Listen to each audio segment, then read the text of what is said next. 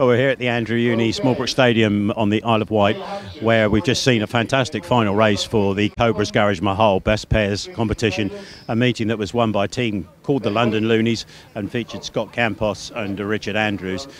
Scott, if I come to you first, last year you were in this event, you finished runner-up. Tonight you were a winner, and your form out of the gate tonight looked to be absolutely excellent. Yeah, you know, last year we were so close, but my partner fell off in the last lap. But say this year, you know, really good partner in Richard, and you know we did a really good job.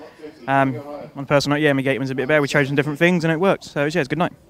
You've had a bit of problem with a knee injury recently, but it doesn't look to be affecting you now. It's really sore, but you know it's strapped up and braced up. But yeah, it's not too bad. It's on the way.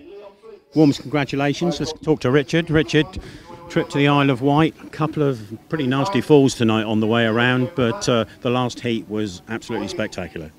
Yeah, like you say, a couple of nasty falls. Lucky to have Scott with me, plumbing in the points. Like, if it probably would have gone a different way if Scott had a bad night as well. But obviously, like you say, it picked up after the spills I had, and I just wanted to go for it. So I battled hard for the last couple of points, and obviously, lucky his gating was absolutely bang on today. So it definitely paid off.